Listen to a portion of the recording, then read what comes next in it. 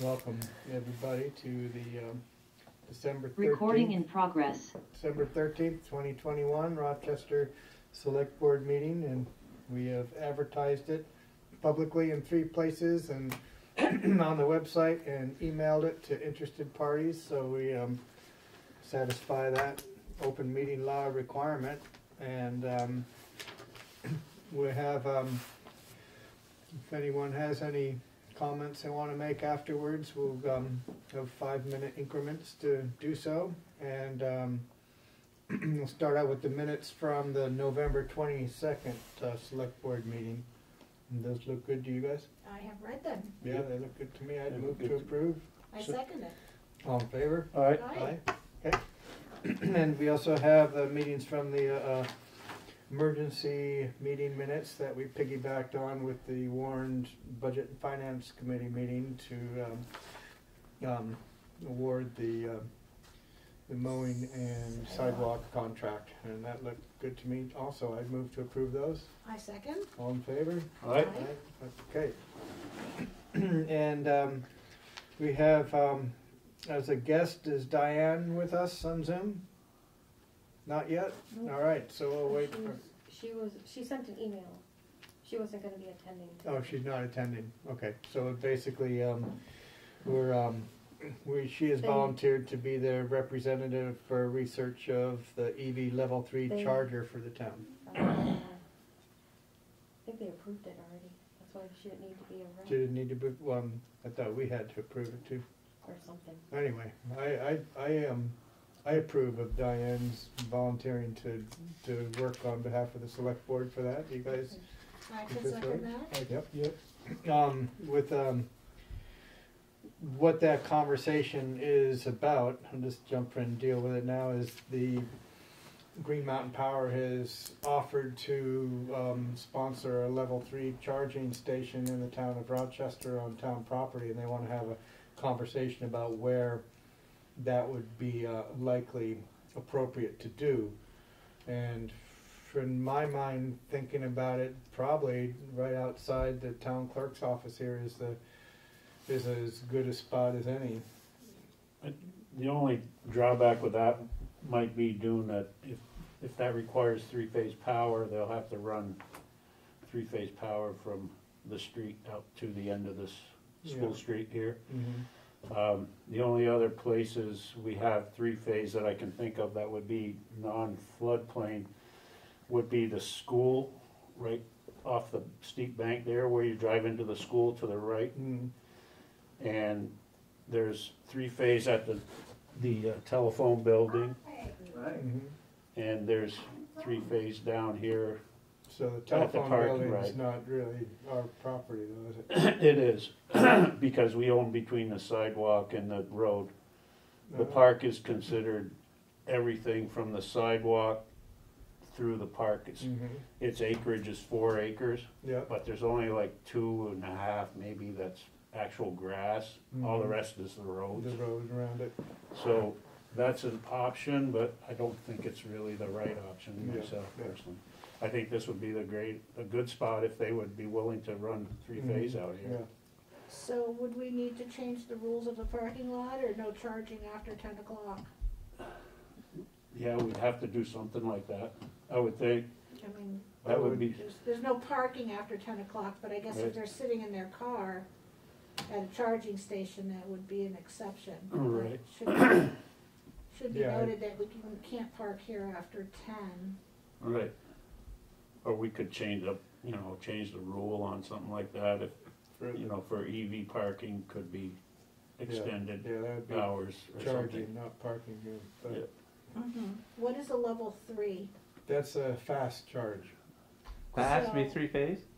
I believe so. I don't know that for a fact, Terry, but I would say it probably does. Jeff Gephardt is saying yes, and he has something to add to this conversation too, if he could. Yep. Go ahead, Jeff. I spoke with Diane earlier because she had not been aware of Green Mountain Power's reaching out to us. So I don't know whether she still is interested in working on that. I did provide her with time coming up on Wednesday at 2:30. I believe we're meeting at the town clerk's office for that. I didn't see where the meeting was to occur, but I'm assuming GMP is coming down to meet with us at that time. Is that correct, Dawn? Thursday. Is that Wednesday or Thursday? I had it on my calendar for Wednesday. We have a budget meeting on Wednesday at 3.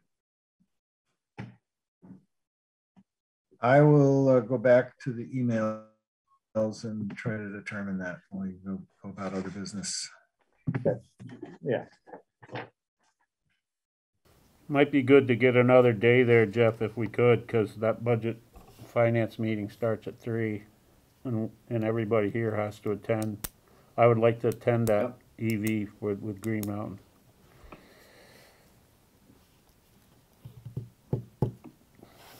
So is Diane Tietzel is not aware of that Green Mountain Power? Do you know if she's still interested in working with us on that, or is that she this is renders her efforts redundant?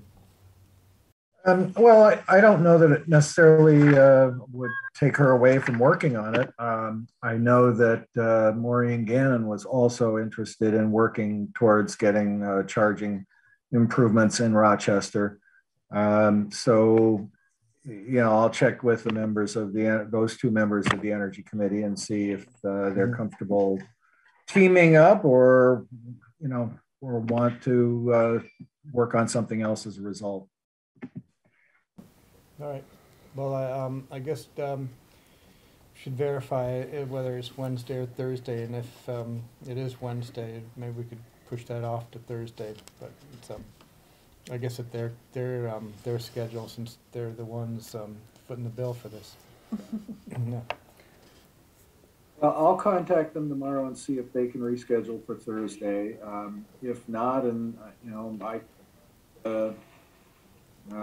and take notes and Yep, that'd do that with you. I'd be okay with that, Jeff. Jeff, do we know if this charging station is going to charge all electric cars or just certain types? I don't know if there's any charging station that can do all EVs at this point in time.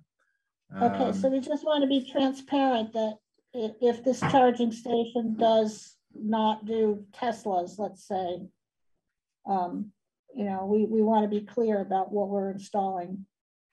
Yeah, and I don't know whether they're thinking of 2 types, 1 type, or you know, what the status is. I've been hearing rumors of adapters coming down the pipe. Yeah, but Right, because a lot of people, the general public, don't realize that there are different chargers for different cars.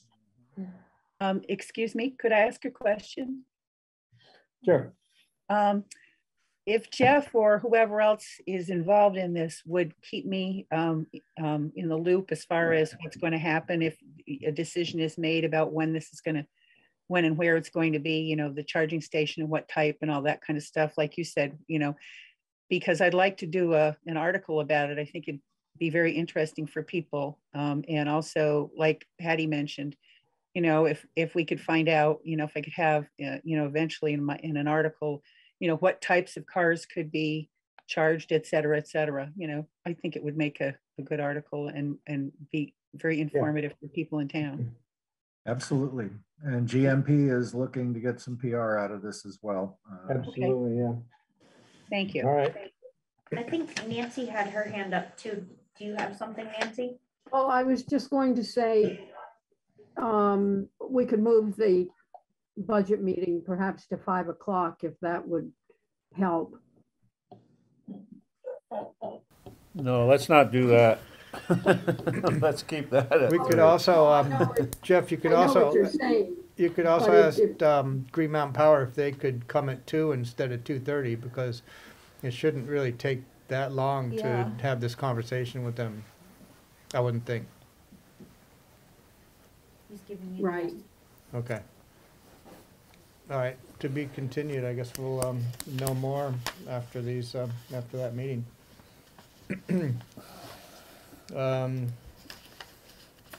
So we've got, Joan is not here tonight, but we do have an update from her. I'll read that. And she, last Friday, she filed the reimbursement request for the large project closeout with the state for the second part of our road repair work, referred to by FEMA as incomplete roads and cross drains.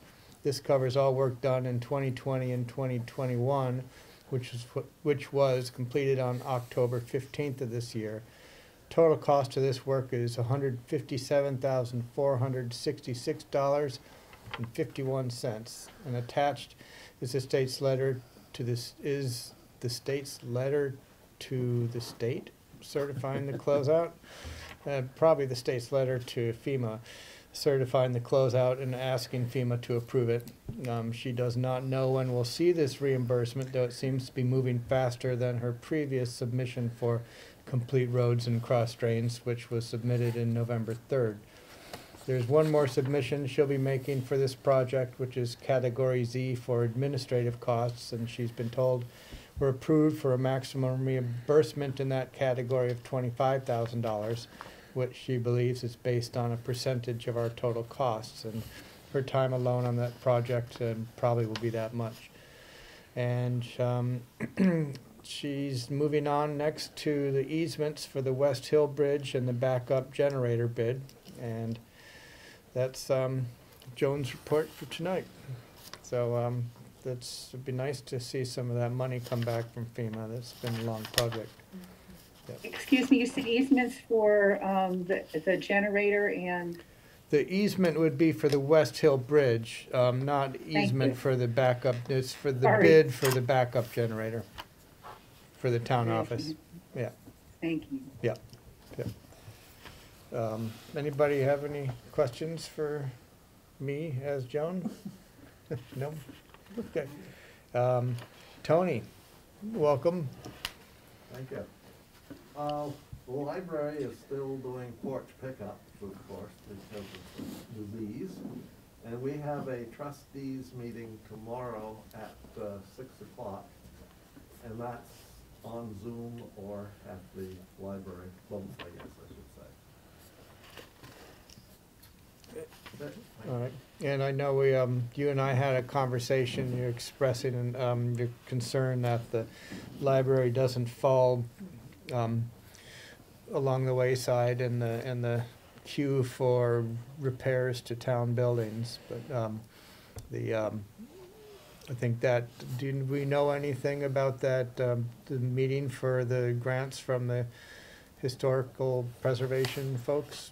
What is, do you know when we'll hear from them about that? I don't. I think that was way too soon now, and I don't know. Yeah, I don't know. Yeah. Right. The meeting went pretty well, I thought. You know, the gals went through the place. I have reservations about going through this historical part of it. I think that's gonna make the project be quite costly in the end. Looking at how the building was constructed, there might be, and Jeff also had something to say about that, to me anyway, that there might be easier ways to deal with it rather than go through historical preservation and yet keep the integrity of the building. Yeah. So he's got some ideas. I'm not sure really ready for public comment on those yet, and it's just something that we need to address going forward. That's all. But you just rest assured that we're not ignoring the library. It's just not a lot of money to dole out. Well, I just think we need to find a way to get more, and Yeah. maybe sometime in grants, but I don't want the library to be at the bottom of the town's building list either, because it's right on the main road. It is an important building for the town. Yep, understood. Jeff Geffart has something? Yeah, Jeff? Yeah, I think Jeanette will be asking at the trustees meeting a question as to whether or who has the authority to approve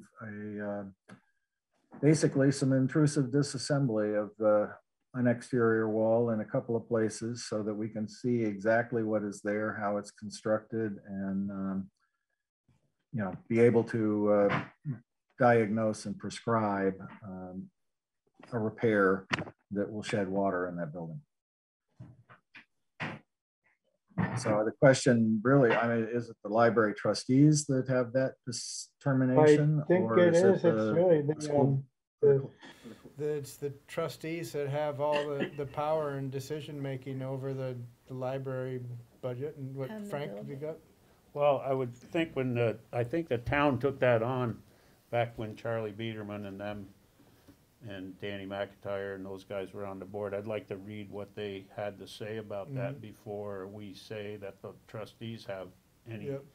Because I know the town, for whatever reason, took over the maintenance of the outside of the building at that time, and I don't know what that agreement says or how it was constructed.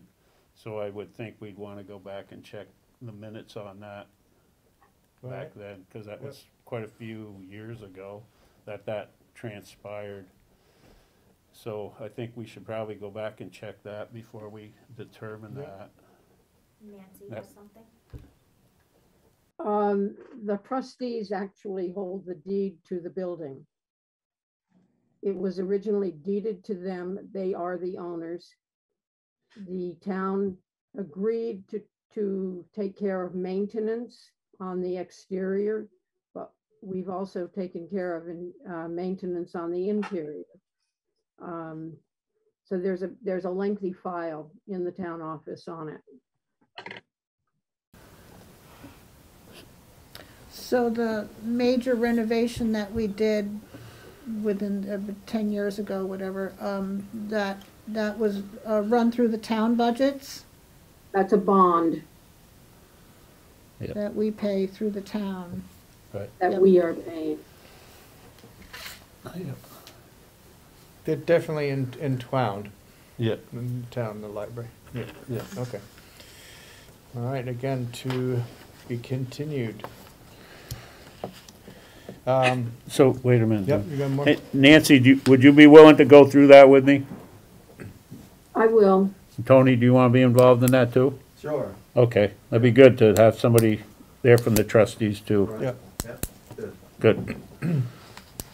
Okay, moving I on. will- I think Jeff has something. Jeff is okay, go for it. Yeah, I've talked to Jeanette, and she is going to provide me with the information. She found further information about the weatherization work that was done.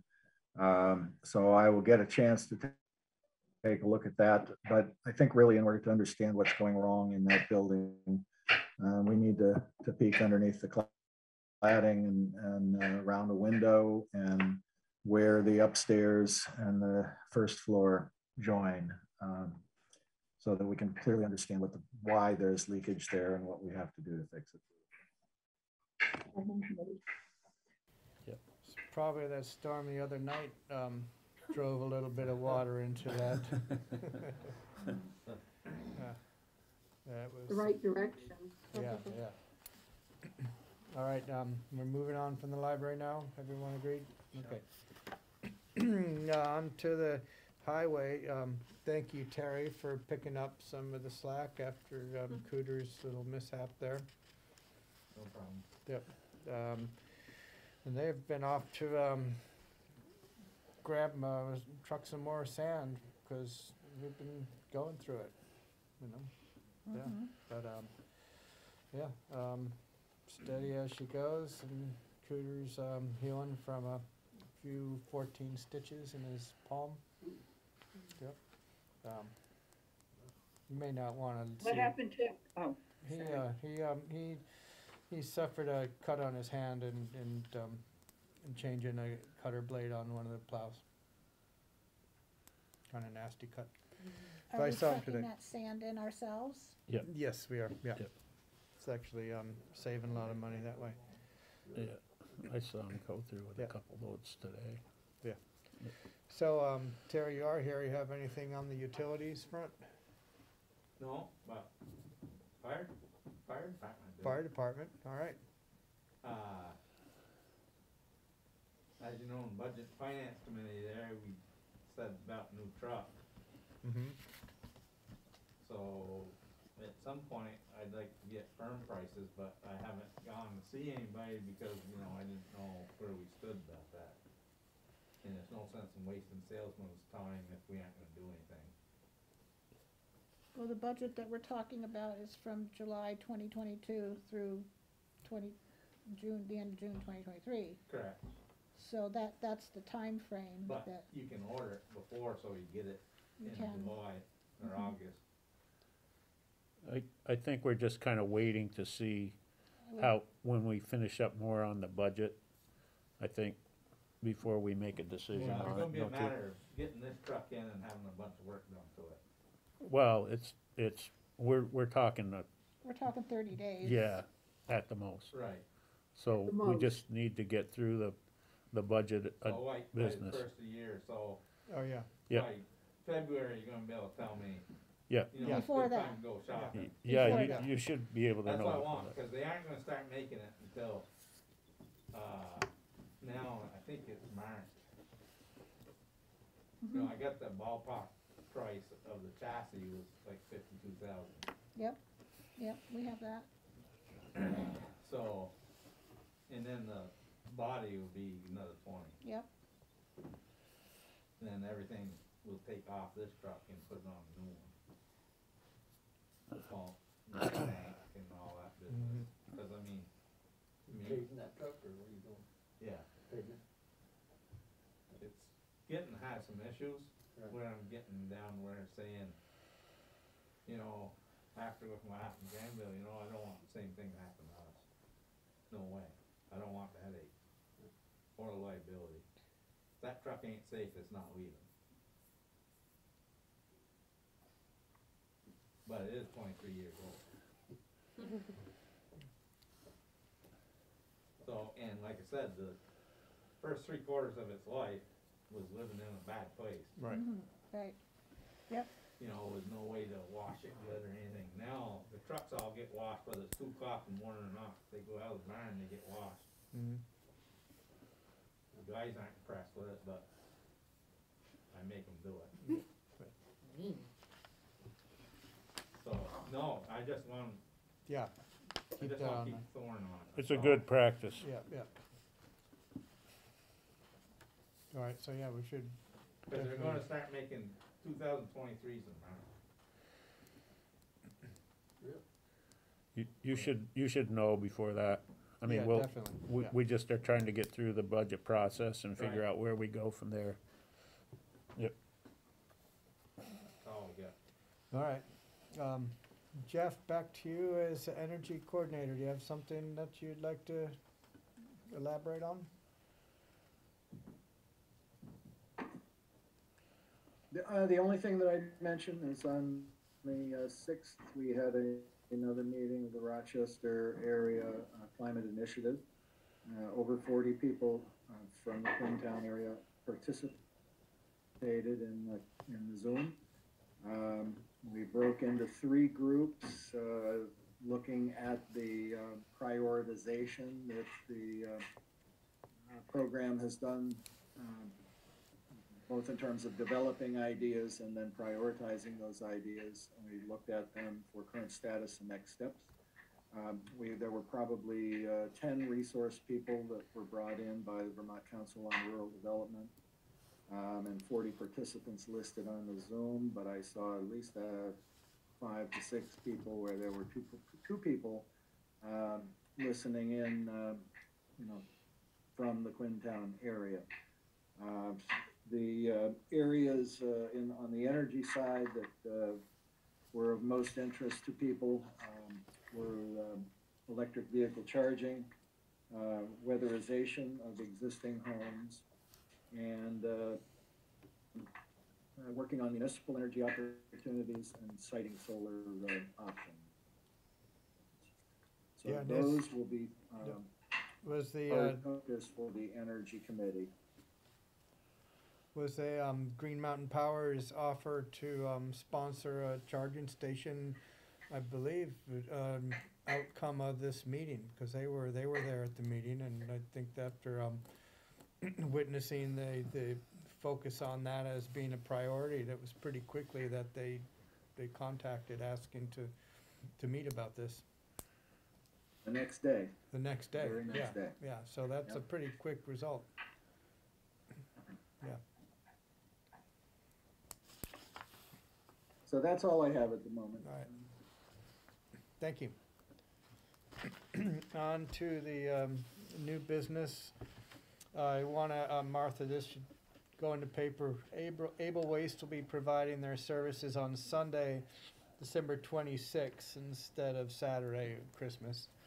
So they'll still be here that weekend, and to collect all of your Christmas carnage wrappings. And Dune, I have a question. Do you know if, because New Year's Day is on Saturday as well, they're going to do it on Sunday, the 2nd of January as well? Did they mention that at all?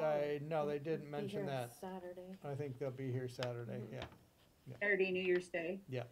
Bring your own All right. hangover. yeah, yeah. Okay, I just wondered. Nope, nope. There'll be a it's all right. breathalyzer outside. All right, and we also have an application for a driveway permit, and that is on 1274 Town Line Road, Larry Roach property.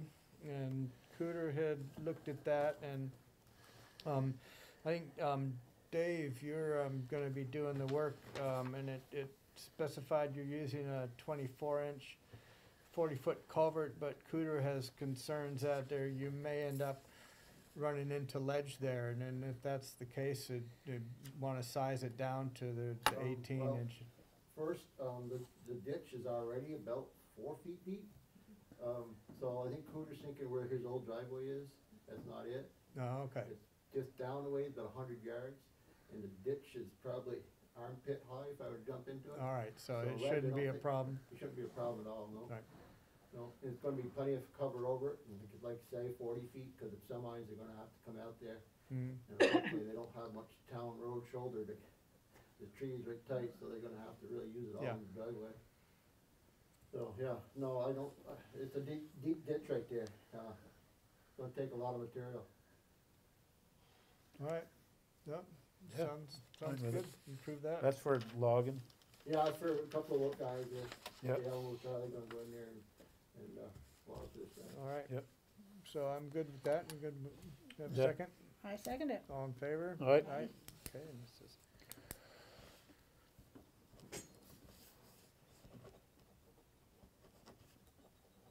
Okay, on that one. I think this goes with that. All right. Diane, we already talked about, and the end of the year closing dates for the town office. I saw that posted on the door, but what, we should mention that, So the 24th is a holiday, yep, and then the following week, we're just gonna shut the office, so we can get caught up with our books and yeah, for end of year. end of year and New Year. So it'd be closed for the week following the 24th. Oh, yeah, we can, I mean, we can be reached by 27th. email or by phone if anybody needs anything. Okay, but the office will be closed for walk-in. Yeah. Yep. All right. Okay. Nancy, did you have something? I expect we'll have a budget meeting that week too. Yeah. That would be the 29th. That'll be fine. Yeah, Yeah. yeah. Excuse me, I just want to make sure I got this correct about the closing, Julie. Am I correct that it's closed for walk-ins on December 24th and the following week, the 27th through the 31st? But did you say you could call, people could call Yes, or Email. not? call or email. Call or email. Call or email? Yeah. Okay, thank you. Yeah. But the 24th, we're totally closed. And the, Okay, but that second, 31st. the week after, they could call or email? Yeah. And we Thank have a select We board have a meeting select on board meeting that Monday night too. Right. All right, anybody, comments from the public at large? We Yep. have Vic on Zoom. Yeah, hi Vic. Hey, hi, everybody. I wanted to comment as the COVID task force chair, and I apologize, I didn't get my thoughts together in time to asked to get on the agenda, so I thought I'd share my thoughts in the public comment. I got 2 points of information to share and a recommendation. First is that the health department data for Rochester is now showing that we've had 12 new COVID cases between November 17th and December the 8th. So that's about 1 every 2 days, actually a little bit faster than that. There's a chart on the health department website that shows infection rates by town. We are the top of the charts, the darkest blue color, if you're familiar with that graphic. Thanksgiving gatherings and colder weather are probably the likely reasons for that increase. It's just human nature. And now we've got Christmas and New Year's coming. And those typically include people visiting from out of the area as well. So I think we should expect increased infection rates in the very near future, and that we should be doing more to the extent we can to help protect each other. The other point of information is the Omicron variant, which I know we've all been reading and hearing about. It's spreading exponentially across Europe and is explosively growing, doubling every 3 to 4 days. It's in the United States in 30 states, and it's for sure, and it's probably in every state by this point. And that's showing to be an even more contagious form of the virus than the Delta version. So, protection against COVID is a layered thing. There's no one single bullet. To the extent that we can do all these things simultaneously, vaccination, boosting, masking, distancing, all that helps. And I'd like to ask the select board to consider adopting a motion to strongly recommend that local places where people gather, the restaurants, the stores, etc., put signs up to tell people or ask people to mask up to come in to use those businesses. I'm not recommending a mask mandate. I don't think that would do anything more than a strong recommendation, and they're not enforceable, and I don't think we want to be putting business staff in the role of mask bouncers. But I do think that a strong statement from the select board could be helpful. It's just one more thing, on top of everything else that people can be doing to help protect each other and try to stem the flow. But I think it's pretty clear that the winter time, because people tend to be indoors, and the holiday and good cheer that everybody longs for and getting together is, has a risk to it as well. And we're well into that, and it's likely to get worse before it gets better. Vic? Yeah. Do you have any way of getting any sort of statistics on what percentage of people in the area here, the Rochester area, are vaccinated or yeah, it's on the same website. I can. Oh, okay. Yeah. No, I just wondered if you it's high. It's 80 to 90%, somewhere in that range. Good. And there is good news out there too. I mean, the pediatric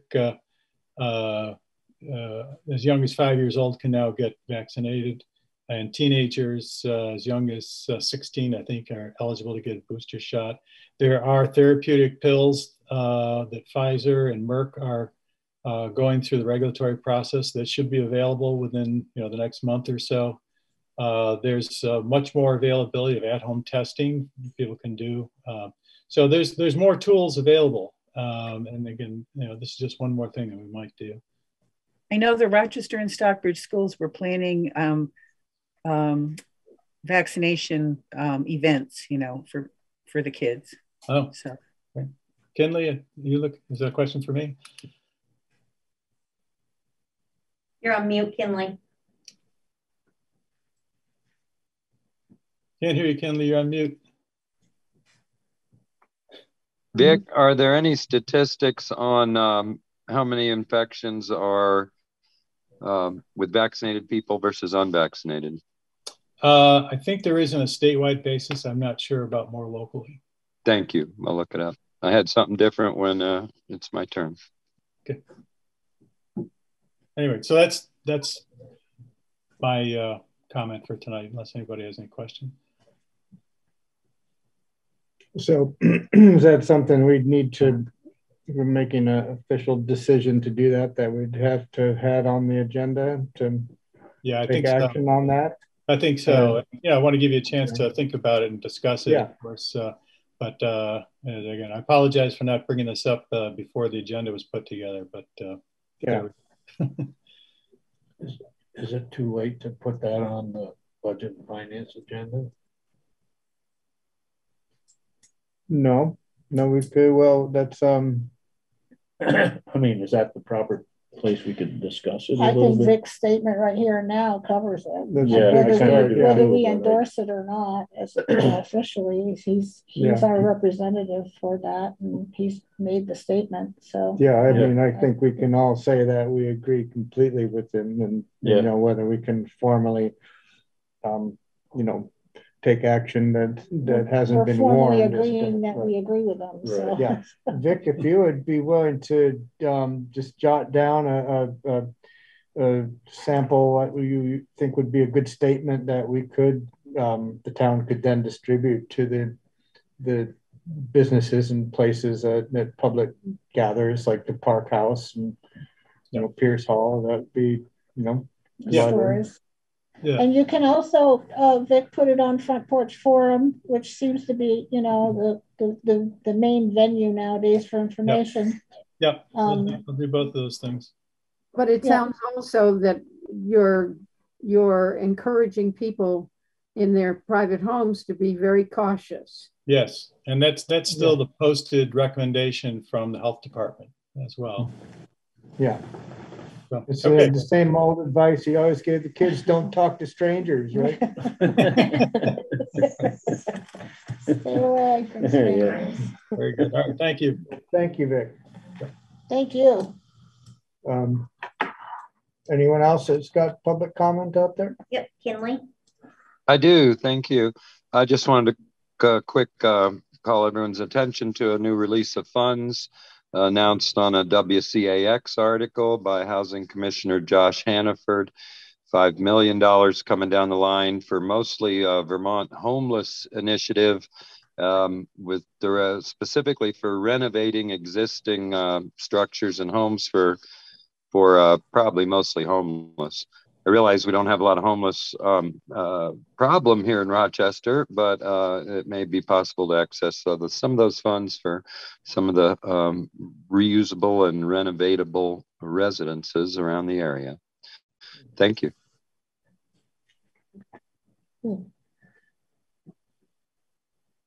Is anyone else? No, then I guess I'd entertain a motion to adjourn.